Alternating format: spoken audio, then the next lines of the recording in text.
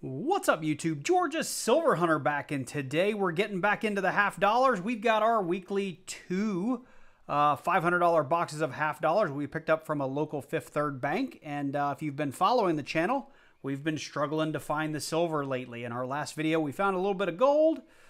We found some proofs. We found NIFCs. We found a lot of things. We just didn't find any silver. And I'm hoping these two boxes turn it around for us. So that's enough yapping. Let's get in to these coins.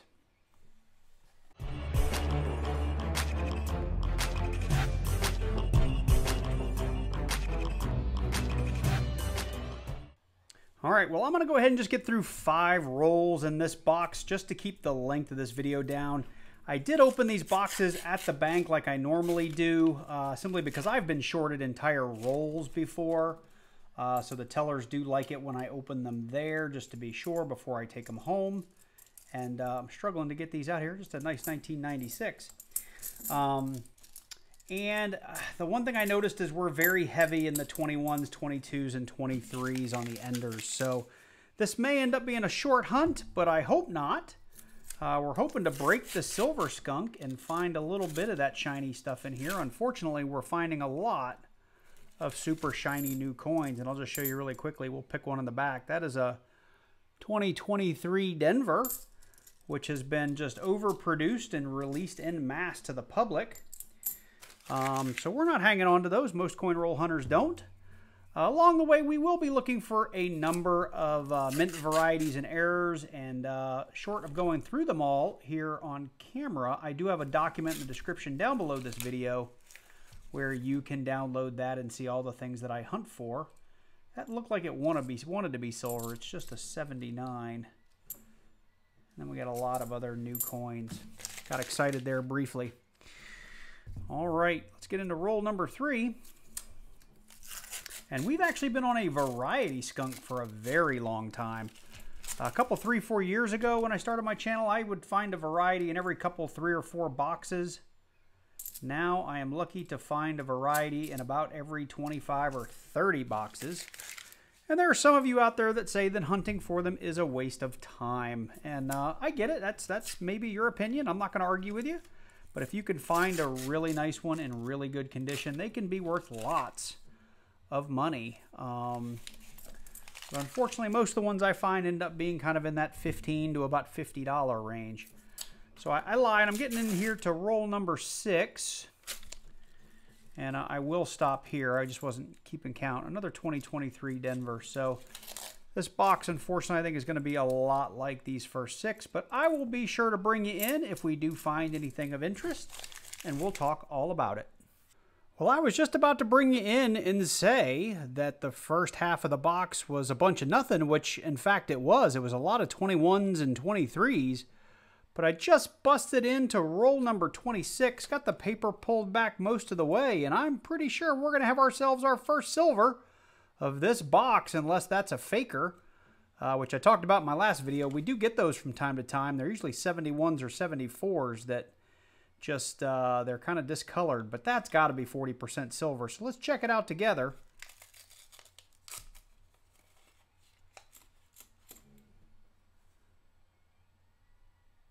$1968 Denver. So we have broken the silver skunk. We've got one on this box, and believe it or not, we haven't seen anything else. Not an NIFC, nothing. I will take this all day. We'll put it up here on the board. First silver. Hopefully the rest of the box produces a little bit more. All right, well, we're getting into roll number, what would this be? 32, I believe, and this hunt just picked up. You can see we've got this paper just barely open here. And we've got at least 2 hiding in there. I'm going to guess both are 40%. That looks like it wants to be 90, but it looks just off enough that I think it will be a 40%er. Let's see. All right, so we got ourselves a 1966. Again, there's that beautiful silvery edge. With silver as high as it is right now, these are worth like $4.50 a piece, give or take. And that's before any kind of premium. So we'll put him up there. And I think we've got one more. Let's check the edges here. Anything else hiding over there? No. Got one more right here. Got ourselves a 1967. So we're working on the set. We got a 66, 67, 68. So we just need that 65 and 69. The 70 is going to be really tough to come across because it is, I think they only produce those like in SMS sets or mint sets. So that's a not intended for circulation coin. So that 1970 is tough to find. And of course a 64 would be wonderful because that would be a 90% hunk of silver. But I'm happy finding 40s these days. So 3 on this box. We got a lot of rolls to go. And as usual, I will be going back through these to look for those mint errors and varieties. But right now, I'm just on the silver hunt. So the silver hunt continues, and we just got into roll number 37 here. I still have all those other ones to go through, but roll 37 just pulled the paper back, and look what we have here. We've got another beautiful solid gray, mostly gray edge. I think we got another 40%er hiding there. Let's take a look. And we've got another 1966. This one's actually in really good shape. We lost a little bit of the mint luster, but we got a little bit left there still. That's a beautiful coin. That puts us at 4 silvers on the box. Well, we have reached the end of the box. I was hopeful the last 10 or 15 rolls, last 10 rolls, I guess, might produce something, but alas, they did not.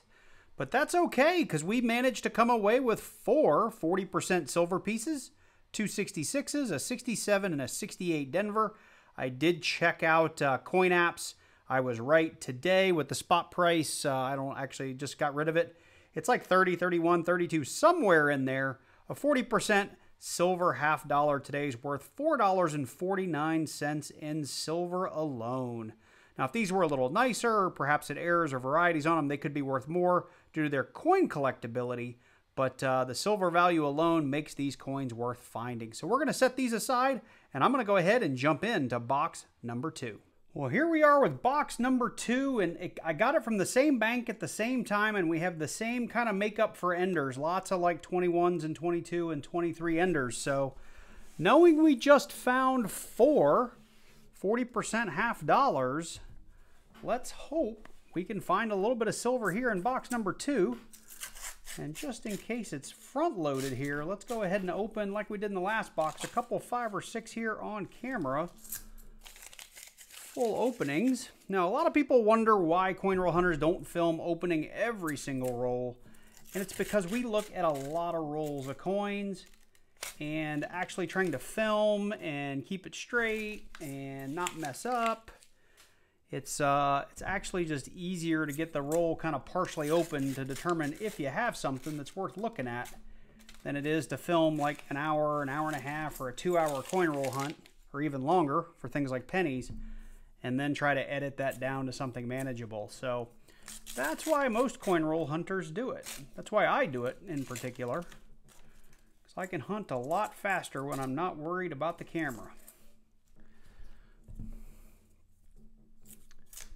So this is roll number 5, and so far it is looking a lot like box number 1. Let's go ahead and get into the next row here, maybe a couple, just to see. The roll number 6. Yeah, there's all those 21s, 22s, 23s for sure. Yeah, that's a 21. The last box was mostly 23s, but there were a few 21s in there.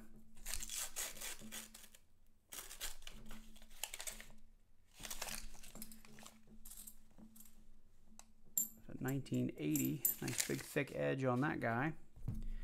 All right, let's just go ahead and get to roll number 10.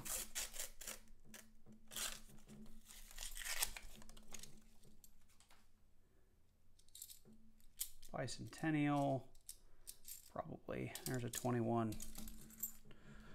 That's roll number 8.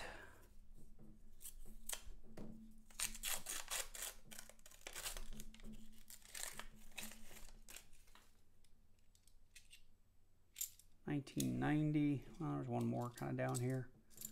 $19.80.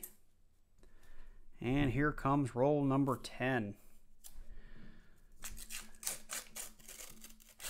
All right, well, none of the shiny silvery stuff in this box so far. Like the last one, we'll go off camera and hopefully we'll find some silver along the way. So we are halfway through box number 2, and it's been a little bit of a bummer because we had all that silver in box number 1. Box number 2 so far, we've just found a Ring of Death 2003 Philadelphia. and a 2005 Denver that's actually in pretty decent shape for being circulated. So both not intended for circulation coins. I'll throw the mintage of both of those up on the screen. But not what we're looking for. We're hoping we get a little bit of silver in these last 25 rolls. But as you can see, we get a lot of brand new looking enders. So I'm hoping they're not full rolls.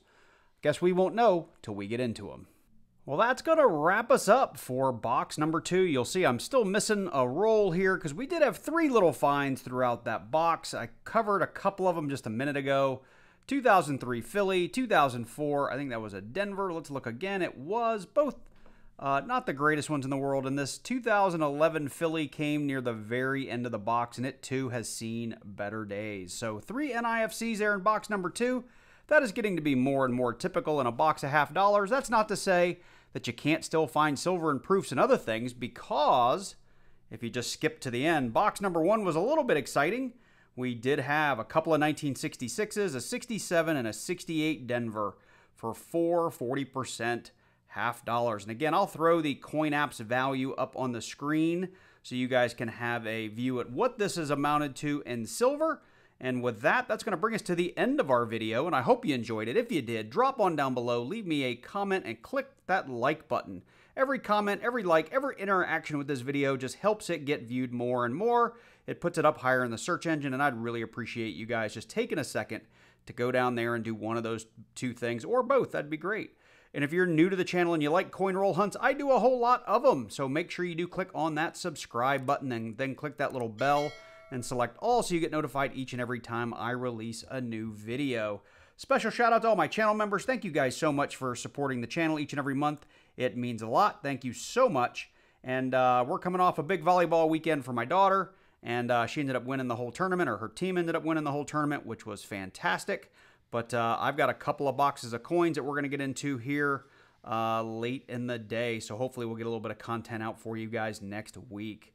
So with that, I hope you're all doing well. Take care, and I look forward to seeing you in the next one.